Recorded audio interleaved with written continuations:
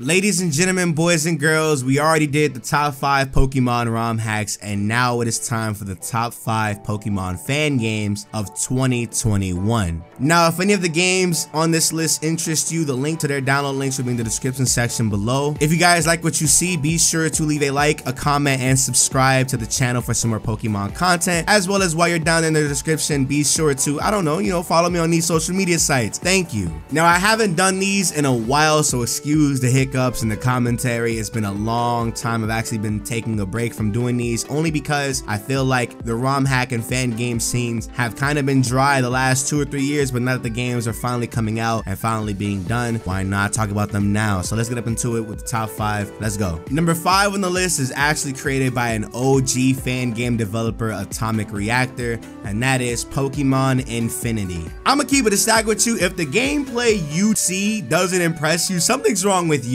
This game looks amazing. It looks refreshing. It looks brand new. I don't know if he's using custom tile sets that he made himself or if he's using some that I haven't seen before, but for the most part, this game just looks amazing. As of right now, there is a decent sized demo version that you can actually play. The official completed version is actually coming out later, either this year or early 2022, maybe. It actually has new forms, new evolutions for Pokemon, as well as old Pokemon from his old fan game called Pokemon Obsidian. And I'm not gonna lie to you, if he's putting what he showed me in the DMs, dude, I don't know, dog. This might be one of the game of the years for Pokemon fan games. Maybe top 3, top 1 next year. Who knows? But definitely be on the lookout for Pokemon Infinity. Definitely go check this out. Go download it. Go play the demo. It is an amazing game. Number 4 on the list goes to a game that I did not expect to love as much as I do, and that is Pokemon Desolation. Desolation actually follows the same formula as Rejuvenation and Reborn in terms of style overall, but thankfully for Desolation, it's not as convoluted. The story is very straightforward. There aren't that many characters you can get confused with. It's a very concise story, and it's a really fun game. It's not too hard,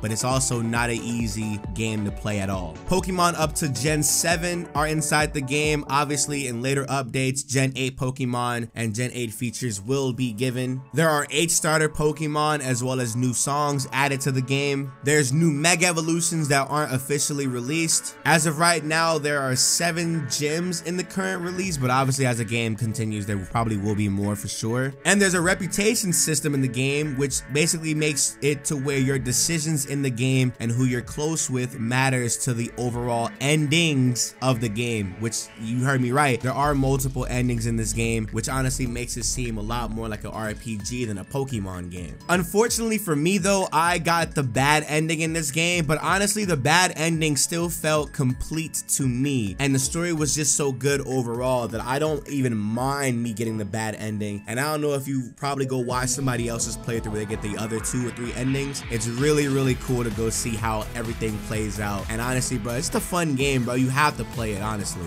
We're in the top 3, baby, and number 3 on the list is Pokemon Aurelian. I want you to know it's been months now. I still do not know how to say this correctly. Anyway, Aurelian features a lot of Pokemon from Sword and Shield even. Not every Pokemon is obtainable in this game, unfortunately. It has like a Pokédex of like a 400 plus. Double battles are like the main form of battling in this game, with Mega Evolution as well. Legendary Pokemon aren't like rarities. They're actual Pokemon trainers with legendary Pokemon. The creator actually updated a lot of the move pools of pretty much all the Pokemon included in the game. There's multiple endings, which is crazy. There's also new Chromium forms. There's G-Maxing in the game, and the story isn't like anything special. I'd say it's a very surface level story, especially when compared to a lot of the stuff that's on this list right now, and it's just a really simple way to play a Pokemon fan game.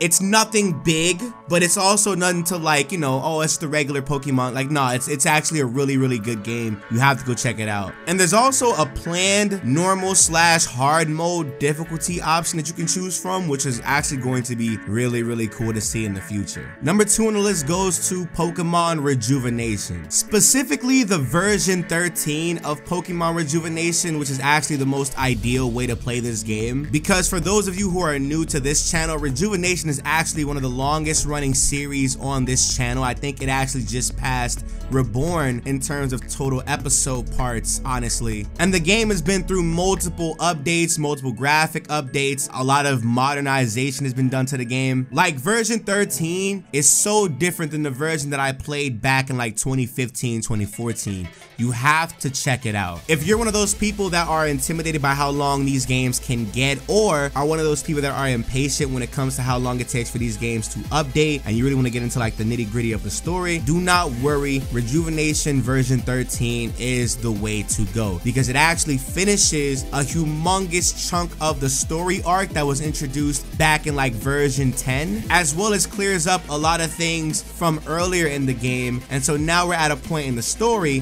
where at this point it all just depends on what happens in the next big war arc that is coming really soon. As of right now, there are 24 starters that you can actually choose from all the way up to 8th gen. All 898 Pokemon can be found in the game. They took the field effects system from Pokemon Reborn and added more. The AI is hard, Mega Evolutions inside of the game. There's like 80 hours of gameplay plus side quests. So all that together, you're looking at about maybe 100 hours worth of gameplay. The current version goes up to 15 of the 18 gyms, but like I said, the story is the big deciding factor here for that. So at this point in time, the 15th gym is where the story pretty much stops doing its info dumping, and now we're at a point now, like I said in the story, where it all just depends on what happens coming up next in regards to the future of the characters they introduce inside of the game. And the AI is no joke. The AI is actually really, really smart. The game is really challenging, really difficult. There are difficulty options if it's too easy for you on normal.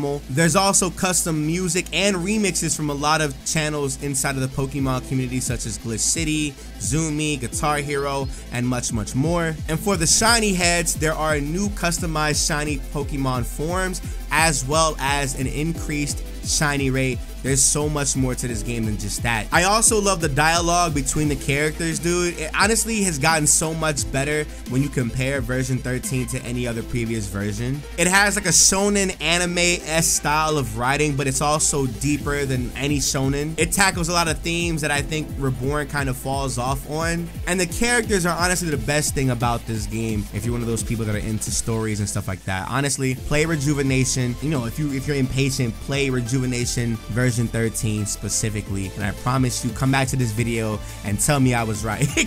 tell me I was right, because they playing with me. And now we're finally here with number 1 on the list, Pokemon Xenoverse. I think the best thing about Pokemon Xenoverse is the fact that they have a lot of new stuff added to the game. Like, they have these Xenoverse forms, and honestly, dude, they're really, really good and really well designed as well. This is like the ultimate Pokemon fan service game. Let me just say, if you're a fan of Johto, you are eating in this game, trust me. But also, if you're a fan of new Pokemon, you're eating in this game as well. The variety in this game is massive, and the story is actually really, really good. Now, I wouldn't say it's dark per se like Rejuvenation or Desolation, but it's a very good surface level to the point story that it's not like, oh my god, it's not dragging on and it's not boring. All the characters are really charming. I don't know if anybody remembers Pokemon Chronicles, the first like 2 or 3 episodes where it was Jimmy or Gold in his adventure. It basically feels like a long anime version of that, but you're playing it, and it's really fun. My favorite character from Xenoverse actually is the Xenoverse Gengar. He is a hilarious character if you have not seen him, honestly. The way the legendary Pokemon are caught, as well as the official legendary Pokemon of the game, look cool. The game is also being frequently updated. It actually just got a Xenoverse Greninja and a Mega Raikou and Mega Suicune and Mega Entei just recently. And there are 3 more DLC expansions planned for the after game. Now, this game isn't the most competitive. It's actually a very casual game, but I don't think it's anything too difficult for them to come in and basically work on the AI and make sure that the AI is as smart as, let's say, Rejuvenation or Reborn. And they also have new typing, so like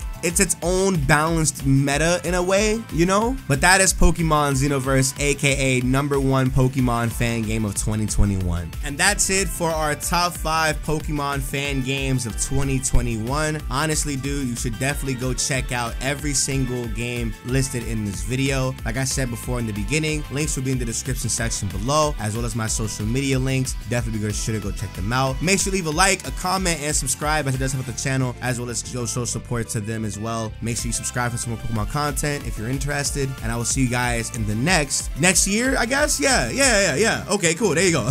I don't know why. Yeah, let's go, man.